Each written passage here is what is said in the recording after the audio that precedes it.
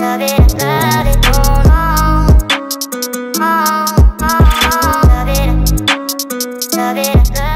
ladies and gentlemen, and welcome to season 3 of Is It Really Worth It podcast. We're here today in Birmingham at the Ultimate Fitness Centre. I'd like to first start with thanking our sponsors, S&D Paving from Northampton, for all your paving needs, construction, civil engineering, traffic management.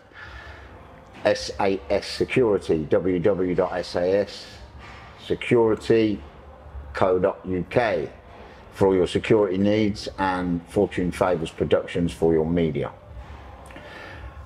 We're here this morning with a legend in his own time, Rad, aka Khan. How you doing, Sean? Morning, How Rad. you doing, mate? How you doing, my man? Good to see you. How's things? Good to see you every time, mate. Not too bad, not too bad. Working on it. So let's start with the humble beginnings. I'm basically grew up in Eastern Europe. Came here when I was 12. Went to a rough part of Birmingham, Handsworth, where it was a culture change. It was completely a different world. But while I was growing up in Eastern Europe, I was like one of the youngest of many cousins, and they were all male. So it was a bit like growing up in Little Sparta, you know. Yeah. Being very skinny and being very small. It was hard because he had these expectations, and when I look at sometimes like Khabib growing up in Dagestan, it's very similar to that. I had one particular cousin that was always pushing me into fighting and things like that. So it was a different world. It was a different world. Competitive world. It is. It's patriarchy. It's, you know what, but the left tried to destroy patriarchy, but it forms you, it formats you, kind of makes you aspire. And I think all in all, it gave me the strength that I tap and draw a lot of the times in later life. Yeah. You know. So you came when you were 12? About 77, it was 1977. Year after the hot summer. So you were reasonably set up as such before you came here. So when you came to Britain, what's the first thing you noticed about not just lifestyles, but the culture? I'll tell you what really surprised me. In Eastern Europe, we have this thing called the draft, and all the elders will say, it could be 40 degrees centigrade, the hottest day, but don't open the car window.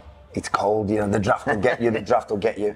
And there I was in a little school in Handsworth called Watford School it was, and all the boys had shorts on, and it was like September, October, and I'm thinking, how is this possible? You'd have like 2 layers back home in Eastern Europe, like the underlayer and the top trousers, and here they were in shorts in the middle of winter, and I just couldn't get used to that. It was like very, But as a fighter's point of view, there must be because there is today, as many boxers are coming through the gap with Western discipline compared to the Eastern Europeans. It was, the way over there was far less bluffing or pretending to fight. You have an issue with somebody, there wasn't much pushing around. It was like straight away. I remember once in Eastern Europe, if you don't get the grades, you flunk the year and you have to repeat the whole year. So you would be often with guys that had flunked it 2 or 3 times, and they were like teenage boys, and you would be in the same class as them. So they would usually be kind of the expendables the teacher would give up on them and put them at the back of the class, where they would mess around, and they'd have a ruler, they'd roll up a ball on the ruler, and then basically aim. Some of them could actually get a fly off the window. They were that good at aiming that. And I remember the back of my head once, and this guy was just laughing. I remember his name was Rooster. And the teacher said, and I turned around and I lamped him, and the teacher said, right, stop it, you two. The break came on. He said, when I come back, I expect you to have sorted it. All I remember, the breaks were about 40 minutes. He came in and he's still at it, and we were still at it. 40 minutes, that's all I can remember. I don't know who won. It was just a bunch of exchanges and white flashing lights. So there was no bluffing. There was, what you do that for right afterwards. It was like just boom, Yeah. straight in there, Yeah. you see. And there was far less that Eastern European. And then there was no going to your parents, oh, he duffed me up. He said, what do you mean he duffed you up, right? You know, Go back and do it again. Do it. So it was expected of you. It's a different world. There wasn't much negotiation. It was done, but that's how you got respect bit by bit by bit. Yeah. You got the reputation, the respect more. I think it was more like a process of testing, and which I found here in the schools, there was far more pushing and shoving, and I don't know whether that's because they're not really allowed to do it. They get into trouble if they do that, you see. So that was the initial kind of thing. But in general, there's a more kind of hands-on culture over there where they expect the kids to do that. Here, probably adults kind of slowly filter out, and the ones that are that way will just do it anyway. Hence, I think maybe why there is such a bully regime in this country, because they don't want to cross that line of. But it's a modern one. In the old days, you know, they would get boxing rings. A lot of schools would do boxing. It was on the curriculum. You know, and what I found when I taught at schools wrestling, I'm a wrestling coach. I taught for quite a while in schools. It was very good for the psychology of the younger, the nerdy kids, because fighting ability doesn't necessarily reflect on just aggression. No. Some people are born fighters, they don't even know it because their temperament is meek, but they're agile, they can move well, but they're intelligent, but they never put it to the test. So when you have something like, let's say, wrestling in the school, and these kids are a little bit intimidated, and the cock of the class thinks he's going to assert himself. Rules in wrestling completely nothing to do with grabbing you and shaking you and being aggressive.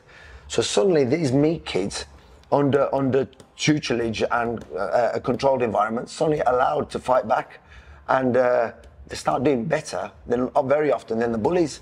And what I observe is that the bullies are in shock, you know, when they get pinned, and they're just suddenly, this kid that I've been sort of like peshing and ragging around for months, if not for years, suddenly, boom, straight on the floor, because his aggression doesn't reflect on his fighting ability. Typical bully. Typical bully, you see. Yeah. So it resets the balance in the class, and then after that kid leaves, the meek kid leaves the wrestling class, you know what?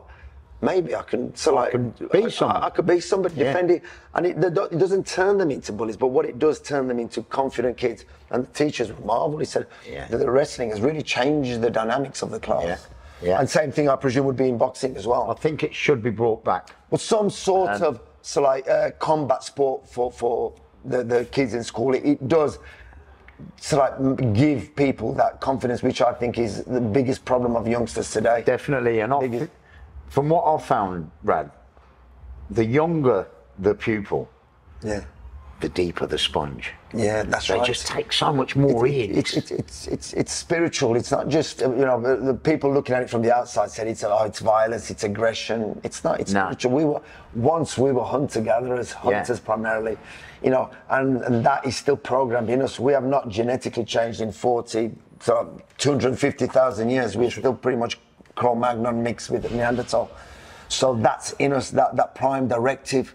And when that prime directive is, you know, you go to a zoo and you see a polar bear pacing up and down, you see a lion, despondent lying on that. The spirit has gone. Tortured. The spirit has gone. Well, modern society is designed to break the spirits of young boys primarily, and probably girls as well. And that's why they medicate so many kids. Oh, he's got ADHD, he's got this, he's got that. Here's a tablet, take it, sedate. And what do you get? You get a kid that can't function, that something's missing, he's angry. He's totally dependent on the government. And then the government then makes nice big modern jails so that we can package them in there. Yeah, that's what they do. This is the path of society now. But anyway, let's go back to the early years, Rad. So you landed in about 12 years old. So I landed in Handsworth. So I grew up there, and I was starting to just be a typical boy, you know, learn to hang out with. It was a rough area. It was a financially deprived area, so I just hung out. So my mum had two choices, to send me back to Serbia, which she didn't want to, or to get me into boarding school. So I went to a boarding school in Wolverhampton, the Royal Wolverhampton Boarding School, which was an experience in itself. It was very different. Strict. It was strict, and there was a lot of bullying there as well, which again made me step up and kind of resist and fight, and you know, I wasn't a group player. I was always a loner. You see, it's not that I was a loner that I wanted to be on my own, but I didn't like to follow anything that I didn't deem practical to follow. Yeah, I got this kind of individuality where I thought, well, I'm not going to do it just because you're doing it if it's no interest of mine. So I was kind of always on the fringes of having nerdy friends, nice guys, but I like their company more rather than the jocks, because they were always showing off and proving things. But if I was pushed, I would retaliate and fight, you know, quite vigorously. So, when would you say you first entered into your sport of choice? Well, the biggest thing is I was genetically very skinny. Very skinny, literally. I think I've got to... Usually the worst fuckers going. It's not the big lumps I will look out for. That's it. I was very skinny, and I thought I was cursed to literally be like... I mean, I remember at boarding school, every end of year, they would weigh us and measure our height.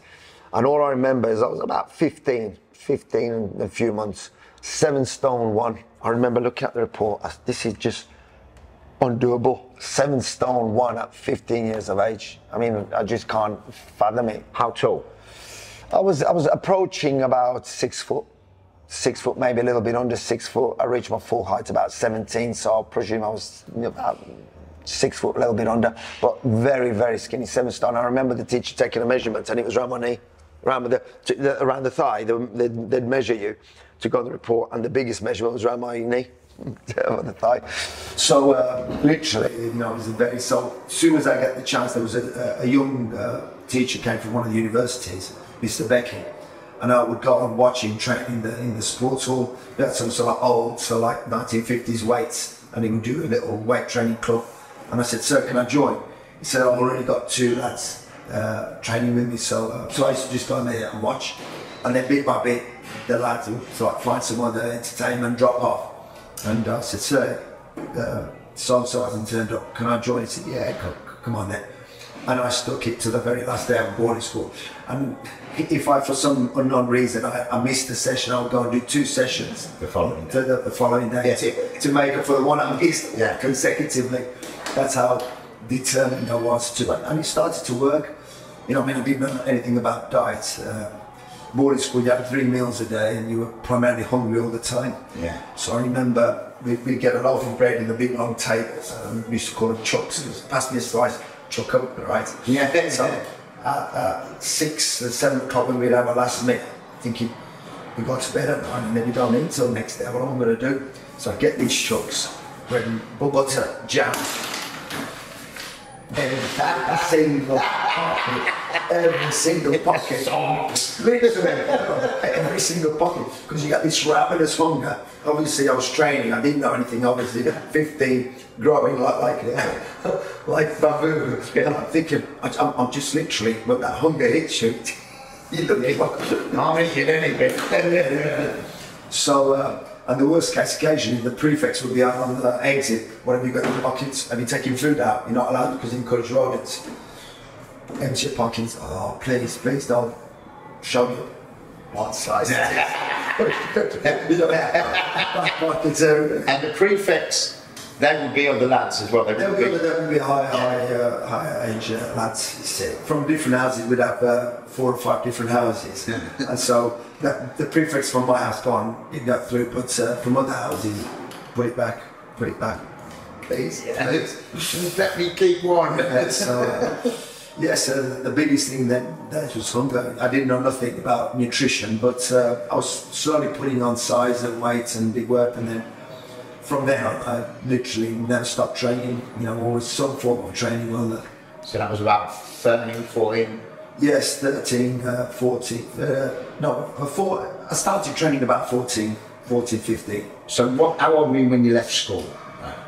I was kind of like confused. I didn't really do academically very well. I wasn't engaged. I didn't. My spirit wasn't. I could not sit down. I became super hyperactive. I just, while people were studying, I was looking out the window, wanting to like run through the fields. Yeah. So I never really. So I thought I'm going to go back to Serbia. Staying with my father for a bit. I was getting so like irritating my mum and my grandmother, and so I went there. I was there for about a year. Went back. in Eastern Europe, there was nothing at the time. Communism was just about collapsing. There wasn't much prospects. Money to work in old mines or mills or something like that. There wasn't much. So after a year spending a year there, I decided to come back. I got my own place, started training in Temple Gym, met Dorian, and a good friendship ever since. You know, I went to California with him. He was like, I watched his rides from being just a local, so I bodybuilder to getting better and bigger. And so, you know, it's... So your journey in your teenage years, Rad, there must have been crossroads when you could have went down the wrong path. There were, but it was quite eye-opening. I carry my grandfather's name. My grandfather was a First World War veteran. But what I've noticed about people that are successful in combat is that they control their emotions. What I noticed about Leon, for instance, he was very calm, very, very respectful, and he never kind of was high or low in his emotions. Was always even keeled, always turned up for training, trained very hard. Very, so you think there's a lot of genetic potential there, but it's also psychological potential. And what made the same as Fedor Emelianenko, he was a very good fighter at the time, very calm, collecting, very focused. So when you look at some of the greatest fighters, it's the psychology as well that makes, and not just their genetical risk, but yeah, definitely. The psychological state is, I think, 9% of it is. fight. Very much, it is. It's basically go out there and train. Imagine that Muhammad Ali never went to the boxing gym, got a job in a factory somewhere, never trained. They think he would have any, so like, no, stand out from the crowd, didn't work a normal guy. So this sort of, you know, this is basically your mindset that preempts your outcome, and you got to switch. Yeah, and so nutrition, really. Nutrition, mindset. I mean, nutrition is the bonding agent. It bonds everything together, because when you train hard, like last night I finished wrestling, got home exhausted, but brilliant exhaustion, really good feelings, like dopamine. Yeah. I went and I got 500 grams of the lamb's heart, chopped it up, fried it in a cast iron fry pan, consumed. And will you use stats with it? Yes, I will use beef tallow is the best meat, and coconut fat if you want to be stay vegetable, but the best one is beef tallow, grass-fed beef tallow. So I have a good butcher, and I go to him and I get a mince matrix where I get 3 kilos of shin beef, a kilo of beef tallow, and puts that in, minces it up, and a kilo of liver. And I have this kind of meat matrix which has got minerals, nutrients, everything in there. And primarily I consume that once or twice a day, the big meal. But I don't really try to eat till about 4 or 5 o'clock. In the morning I get up, I'll have a coffee, and I'll put a bit of butter in there, a bit of coconut fat, cappuccino, make it myself. So what's an average day's nutrition for you? It's primarily try to eat one big meal and don't have snacks. So every time you snack, you're raising your insulin. If you have a granola bar or something like that. And the modern syndrome of Western problem is insulin spiking every couple of hours, up and down. So eventually your cells stop reacting to insulin. And when that happens, you become insulin sensitive. When you become insulin sensitive, all the diseases start creeping in. Your arteries start furring up, you start getting fatty liver, pre-diabetic, low energy, bad health, and then that compounds. You become less mobile. Oh, I'm too tired, I need to put my feet up, I'm exhausted. And so it's a spiral of the slow degeneration. So the trick is not to become insulin sensitive, and the only way to avoid that, after 40, what you've eaten and what you've got away with as a young man, young person, you can't. You have to readjust your consumption of carbohydrates. And once you do that, you will suddenly have a huge abundance of energy. Yeah. And it's not just energy for you. Your brain works quicker. You don't have that kind of fog. Oh, I'm tired. I can't concentrate. They're exhausted. You're sharp. You're enthusiastic. Your whole persona works in its optimum state. So I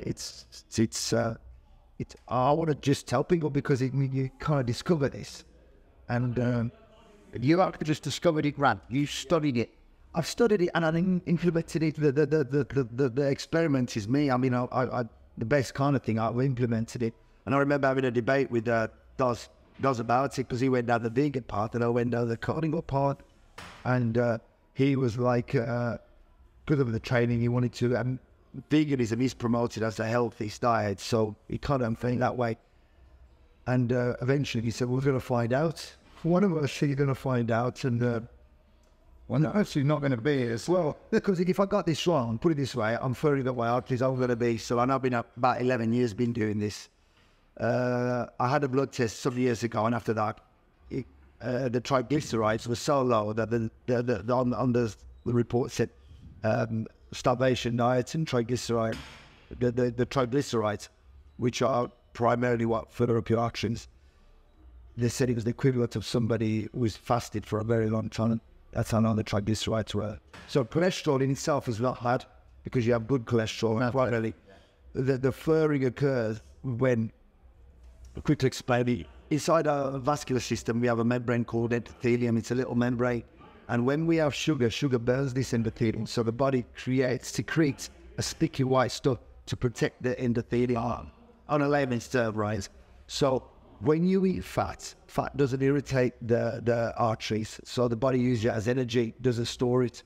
When you eat sugar, the body has to produce insulin very quickly to remove it out of the blood system, because it's burning, basically acid, it's burning the endothelium. So if you're constantly eating sugar, it's constantly burning, and the body starts secreting a protective foam, like a fire retardant foam, around the veins, and started furring and furring and furring. And that is the real cause of furring of the arteries, high carbohydrate, sugar content, you see. So once you stop eating carbs and you up your fats, the body just keeps it in circulatory system. You don't feel hungry, it doesn't store it, it just uses it up as energy. Yeah. And so you just have a lot more energy, you don't feel hungry, you don't feel peckish. Yeah, less injuries, you're not inflamed. The water, you drop about half a stone to a stone of water, because for every 1 gram of carbohydrate you consume, you need 4 to 5 grams of water to dilute the sugar, because you got to look at carbs as acid, the carbon-based sides. But the body needs water retention to dilute it. So a lot of people are not actually fat, they're inflamed. They're highly inflamed, to see around the throat area, around under their arm. Yeah. They're inflamed, and water retention is a survival mechanism for the body to protect itself. Otherwise, the sugar as acid would wreck the body. And that's why diabetics who can't process the sugar end up getting amputated toes, legs. Yeah. They go blind, because the sugar it's not being removed, and it's ended up burning and destroying the capillaries, the small little blood supply to the fringes of your body, like your toes, your optic nerve. And the sad thing, the doctors not telling them, because they don't want us to know. I remember telling you a story some years ago, about 5-6 years ago. I went back to Serbia, and I told you about my cousins. They were all one of my oldest cousins. He was my inspiration, because he was always into weight training and, special forces soldier, very strong character. And I went to, his name is Zoran. So I went to, where's Zoran? Oh, he's in hospital. What do you mean he's in hospital? Oh, he's in diabetic hospital. And I was already on a keto diet myself. And just before I went to Serbia, I bought a book from America, Fat for Fuel by Dr. McCullough. Right. I'm going to finish off with just a little bit of advice, Rapid, you could get to the next generation coming through. Just, I've got a kid now stood on the street corner, on the cusp of crime, wanting to drift in with the gang, just pick up a knife or gun. What advice would you give to a kid right now? Go to find a nice mirror on your own, nice big mirror on your own, and look at the screen and ask yourself one question, am I a follower? Because doing something that you're the sum of all your ancestors. A lot of your ancestors were in the trenches. A lot of your ancestors were fighting various wars for principles, freedom, whatever it is. Are you going to forsake everything they did for immediate gratification, for a bit of pleasure that in the long run will cost you everything? You want probably children, because you won't meet the woman you're meant to meet. That's right. Because you've been the clinker or in the nick and that. You want out souls that are meant to come through you because of that immediate gratification. You owe it not to yourself, but to all the people before you and all the people that are going to come after you. Yeah. And you have to have, you're doing it for them, and you have to have that strength. just visualize their faces. And so there's no better feeling than knowing you got your kids at home, they're dead. So like well looked after, you put the key in that door, you turn it, you don't look left and right. And it's that faith, the strength of character, and that's what makes true strength. Resisted temptation. Yeah, so much out there. Love it.